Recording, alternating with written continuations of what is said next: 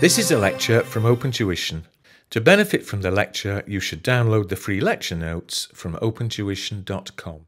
So the last piece within our foundation stone of the conceptual framework is to look at capital maintenance. So what is capital maintenance? What's it all about? Well, effectively, there are two ways within the framework of looking at whether or not the capital that you have at the end of the year is greater than the capital that you have at the start of the year, and therefore you have made a genuine profit. And the fact there that profit is not distorted by the effects of inflation. And there's two ways in which we can go through and look at it. That is the first one that we'll look at being your financial capital maintenance, or sometimes also referred to as your money capital maintenance.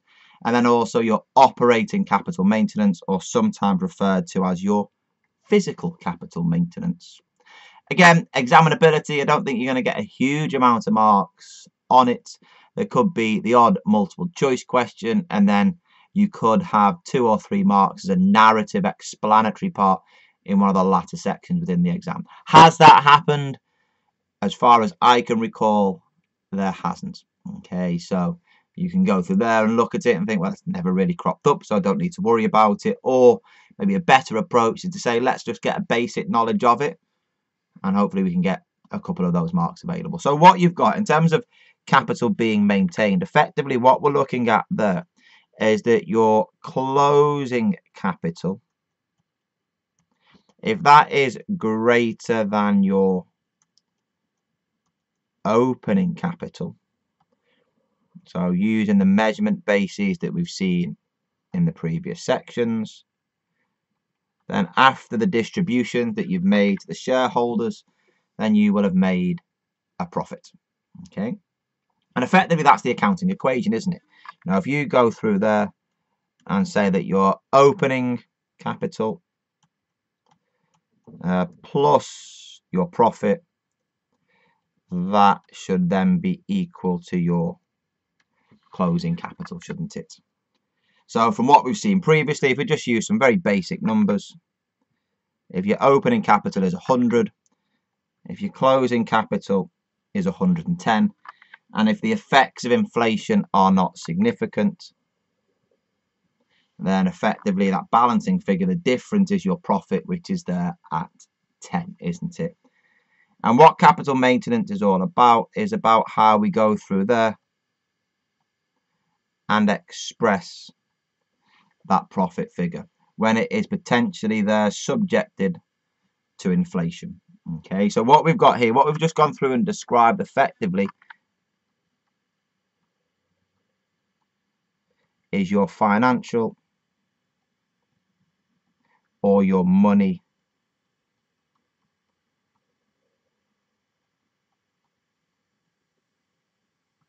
capital maintenance.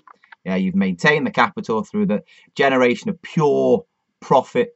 There is no impact there of inflation on your financial statement, on the numbers that you have reported. But what happens effectively maybe if there is some form of inflation, if there is some form of inflation, and that's going to impact your profits. It could be that your closing capital at the end of the year is much higher than what we expected it to be. If the closing capital is much higher, then therefore your profits effectively are going to be much higher too. So what you can go through and do is that if you have inflation in a world of financial capital maintenance, then what you can do is you can use what is referred to as your current purchasing power, so CPP for short. And what we go through and do there with regards to your current purchasing power is that that is whereby you go through there and reflect a general level of inflation across your assets, so that when you've made that general inflation adjustment to the assets, you will then get a true picture of what the profit figure for the year is, and therefore your profit figure is not overstated. what you go through and do there, just be careful.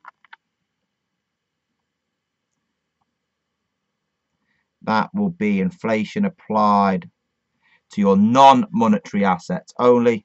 So to you and I, at this level, that would be your PPE and your inventory, because non-monetary assets are not readily exchangeable for cash, so their value does change based upon inflation.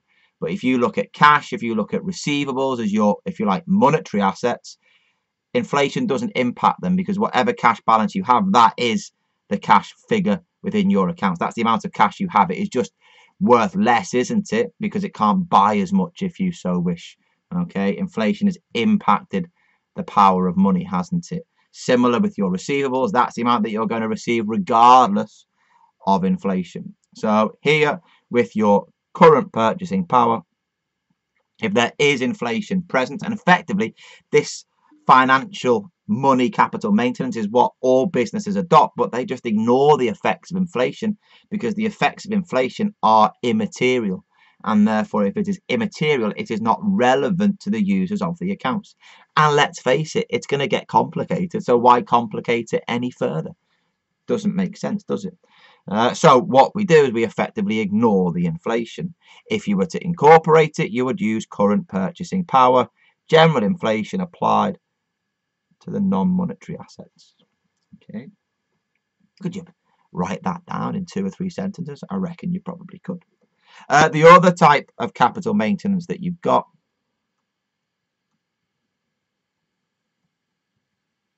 is your physical, or if you like, your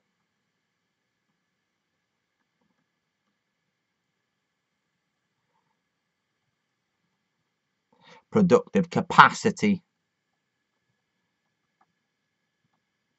capital maintenance. Again, what we're asking ourselves there is we're saying, look, the closing capital is greater than the opening capital, so it looks like we've made a profit. But with that closing capital, could we actually buy more units of a specific asset than what we could at the start of the year? So if inflation is significant, then we can't, and therefore we would need to adjust that specific asset for the level of inflation. So whereby inflation was taken account of in your financial capital maintenance using general inflation, here, when we're incorporating inflation to see whether or not our capital has been maintained, we're going to use what's referred to your current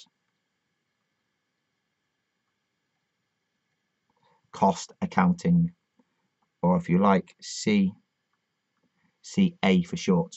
Okay. So effectively what we've got here, you know, we think back to the numbers that we had before. If we think about our opening and closing figures, I think we said before the opening was 100. So let's just say that you've got inventory of 10. Everything else is there at 90, so that gives me my 100. The closing was there as 110, wasn't it? The others still are at 90. If that's the case, the inventory must be there at 20.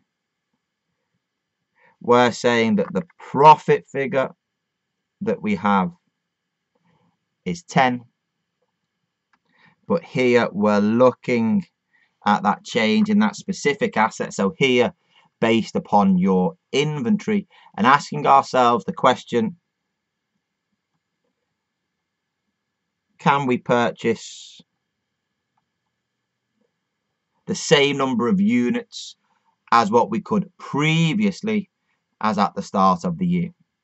If we can't, we need to make an inflationary adjustment to go through there and reflect the number of units that we can actually physically produce, or if you like, physically go through and operate within the business. Okay, so what you're going to go through and do there with regards to your current cost accounting is that you're going to go through there and make specific inflation adjustments to go through there and effectively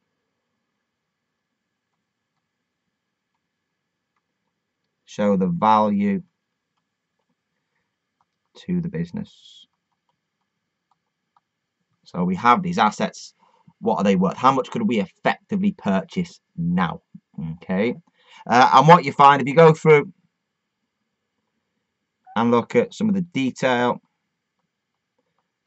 with some of the study text, workbooks, whatever you prefer to call them, that's referred to as the deprival value. Now, I'm not prepared to go into any detail about how you measure the deprival value for specific assets such as inventory and such as property, plant and equipment. If you wish, you're more than welcome to go through and look at that. But I just think that's pushing the world of capital maintenance that little bit too far. We'll see a question about it and inflation in the next set of videos. But for now, I just think you need to have an understanding of what capital maintenance is with regards to financial and with regards to your operating capital maintenance. And hopefully that's gone through and sorted it for you.